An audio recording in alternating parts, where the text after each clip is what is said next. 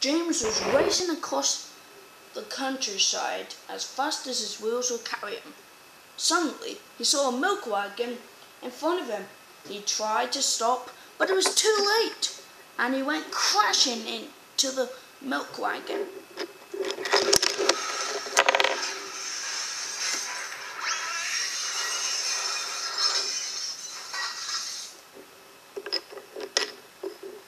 Oh, on earth. What have I done?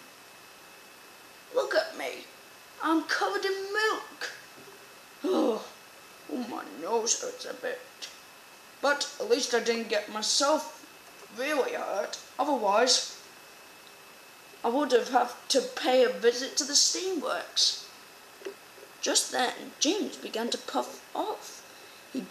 He puffed off without his driving fireman in his cab. His driver, unhurt, got up and saw James puffing away. James, stop! Come back! You're going onto the branch line. Oh man, hope he doesn't crash or anything.